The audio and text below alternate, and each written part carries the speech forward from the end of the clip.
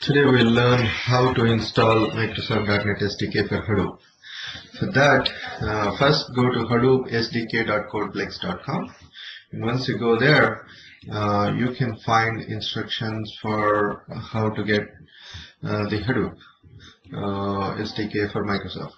So they are published via NuGet packages, and what you could do is you can launch your Visual Studio and run these commands on your NuGet console, and you can get the all the Hadoop SDK packages. So first start your Visual Studio, then make sure you have a solution that's open. Then go to Tools, Library Package Manager, and you can click on Package Manager Console. And in the Package Manager Console, you can type in this package installation commands from NuGet, and you can install it. The other way of doing it is you could go to Tools, go to Library Package Manager, and click on Manage NuGet Packages for Solution. In case you don't have it, first go to Package Manager Settings, and here in General, make sure you have Allow NuGet to download, and go to Package Sources. Make sure the NuGet official package source, this checkbox is checked, and once that is checked,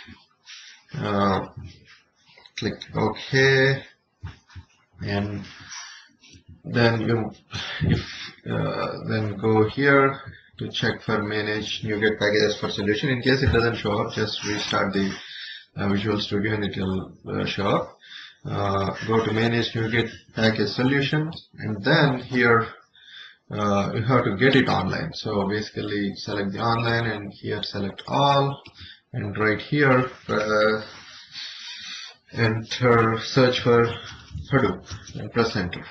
Right, so let me zoom it in just to show you quickly. Control 1. So here in the search box you press Hadoop, and on the left you get all the Hadoop installations that are available.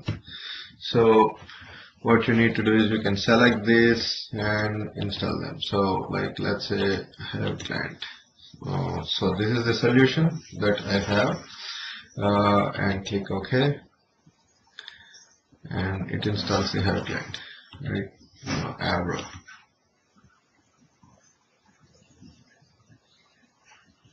So in a similar fashion, install all the packages that you need, and you are good to go.